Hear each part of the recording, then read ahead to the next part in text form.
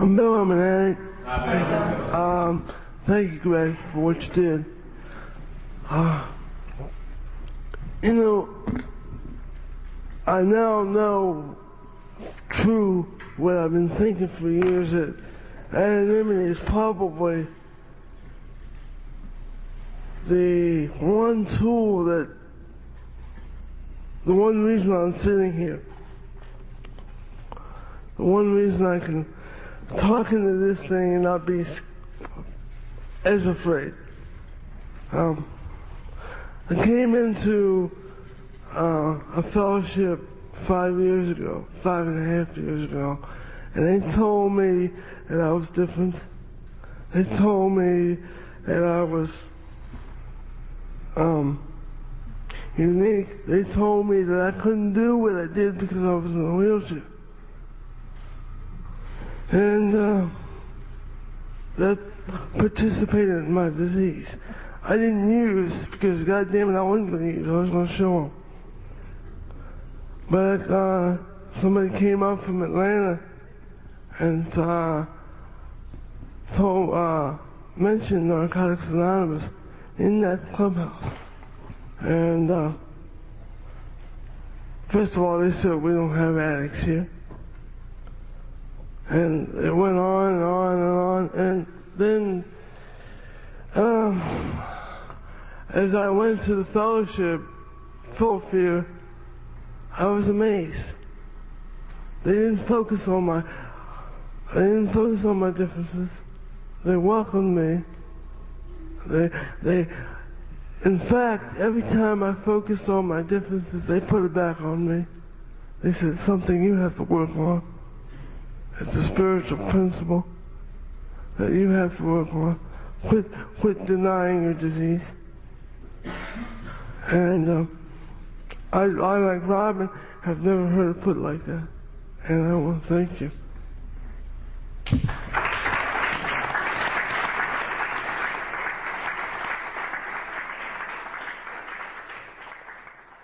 My name is Bill, man. Hi, Bill. You know, there's a lot more to that fifth tradition. And I thought when I first came in, I grow and learn about the traditions by living. You know, and I was down in Florida about a year and a half ago, in an area at that time that didn't have but 2 quote-unquote maybe NA meetings. One was in a treatment center, and this addict needed a meeting. We walked into the meeting, and there was people in chairs sitting around in a circle, and they had one person in the center of that circle, and they were telling him, you've got to do this, and you've got to do that. And if you don't, you know, that old confrontal, that old TC treatment type therapy. And I have one character defect. When somebody or someone doesn't quite understand the spiritual principles of Narcotics Anonymous as they were told to me, I have this, my left hand goes up automatically without thinking about it. And I shared how it was given to me. And how it was given to me was, first of all, every NA group has but one primary purpose. That's to carry the message.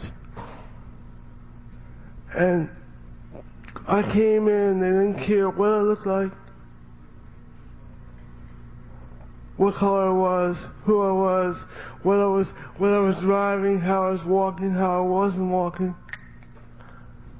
And I came in and they said, very simply, I was lucky. They said, if you want what we have to offer, then you want to do what we did to get it. And that was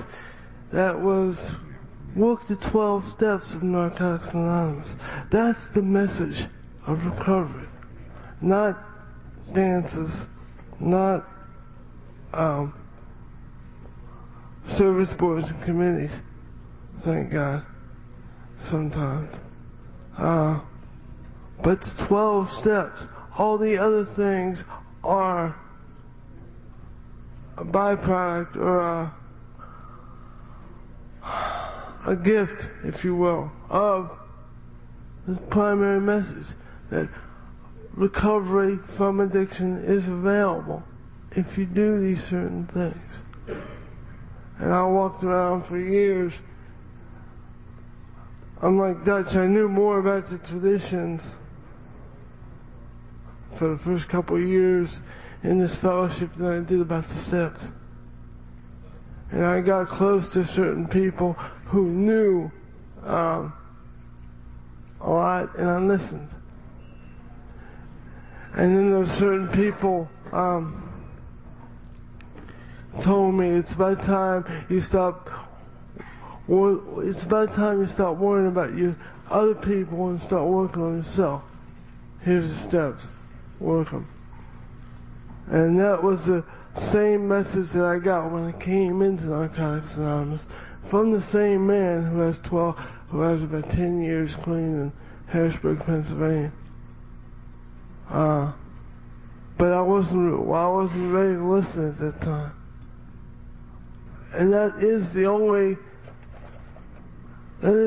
primary message Narcotics Anonymous has. It's not, it's not, let's get dressed up on a Friday night and put 2 tons of perfume on and makeup and go to a meeting and just after the meeting get together and play whatever. That's spreading the disease. But very simply, and I'll be quiet, if you want what we have to offer, if you like what I do, not what I say, then ask me how I got it and I'll tell you. It's 12 steps. Thanks.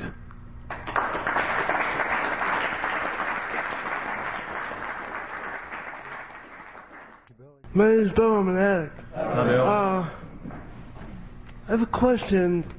I see in this room so far 2 Board of Trustee members. I have a question for the board directly. NA as such would never endorse any outside facility, whatever. There is a club, and I use the term loosely, of which I used to be a member. And I haven't participated in that club for like 3 months. It is my understanding and my opinion and my interpretation of the 6th tradition that we can't put NA logos on T-shirts, on the back of cut-off jean jackets, and ride down the road on our 10 speeds. Or we can't put any logos anywhere. We, as a club again, I consider it to be a gang now because it's practicing the disease instead of recovery, requested direct interpretation of this issue by the Board of Trustees. And the answer they gave us was, well, we don't really endorse it, but we don't really, it's all right. And I'm going to say something. There were 3 Board of Trustee members here. I forgot Mike. That's bullshit. That's fucking bullshit. If it's all right for you to sit up and tell me well, you can't wear something on your back, but I can because I'm whatever. That's exclusive, and that's isolationism, and that kills people, because I've seen it in my area, and that's why I've turned my colors in. And I won't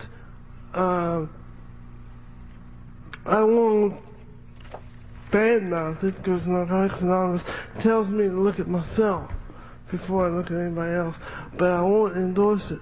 Yeah. And that means I won't wear my t-shirts in public. That means I won't wear my NA necklace. You know, I have this girlfriend back in the area that says, well, whenever somebody comes up to me and tells me that, what's the NA stand for, I said, never alone. And that's neat, and that's cool, and that's, you know, whoop-de-doo. But Narcotics Anonymous is getting too big, thank God, to let it be passed off as the NA logo is nice ass or never alone or whatever. You know, people know Narcotics Anonymous, and when you ride down the street on your Harley doing wheelies, or wear your NA t-shirt and walk into a bar and do this, you're taking the fellowship of Narcotics Anonymous into that bar on that bike, and you're taking my life into that bar on that bike. I'd like to share some experience I had dealing with the Seventh Tradition. Recently, we came in the possession of a copy machine. Our area service was, somebody donated a copy machine, and I personally, as an addict, didn't feel right about it. So I went to different workshops and talked to a couple board of trustee members and shared with a couple people, Leonard being one of them. And he, along with other people, said, simply read the tradition and don't interpret it. Don't try to manipulate it. Don't try to con it. Don't try to justify it. The tradition says we are self-supporting through our own contributions, declining all outside contributions.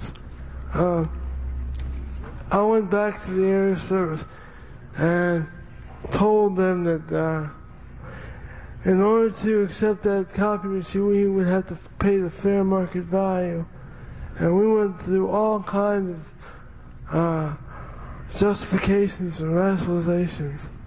And as a result, our area is not accepting the copy machine. And that's just one more thing about how the traditions protect, like Larry says, me from myself. Why they're there.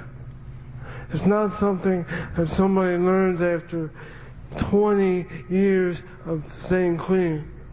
They can, now interpret the tradition. They're there because the group relies upon them. And without the group, I die. Thanks. Thank you, boys.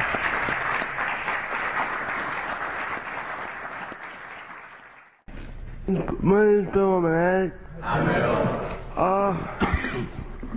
On that issue, what do you do when somebody comes up in your face?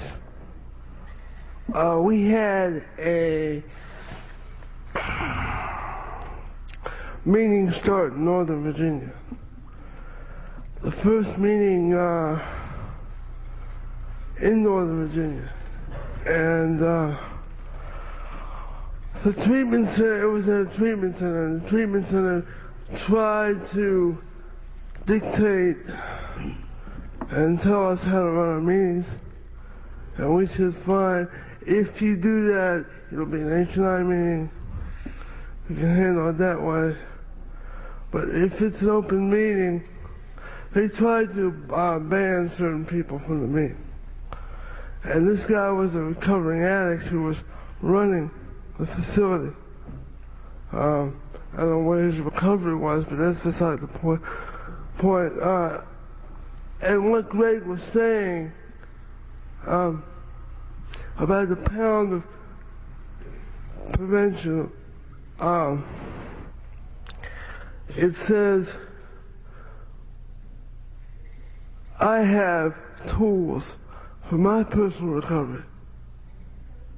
And if I use those tools, I shouldn't be placed in that position. I shouldn't place myself in that position. My sponsor says, and I love it dearly, he cuts through the bullshit. He said, if you don't want to get fucked, don't put yourself in that position. If you don't want to get angry, and that's difficult. The easiest thing for me to do is point fingers and run and yell and scream. But I have something today. I have something that I protect, that I am responsible for. And that word sticks in my throat, responsibility. But that's the price of membership. That's the price of living today. The first tradition tells me that my personal recovery depends on NA unity. Our common welfare comes first. Without the NA unity, the meeting place dies, and that's it. I die. So, as a member of Narcotics Anonymous, I have cussed the guy out and walked out, but I learned through my mistakes. I don't do it as much. Just like the 12 steps in my personal recovery, the 12 traditions act the same way. Thanks.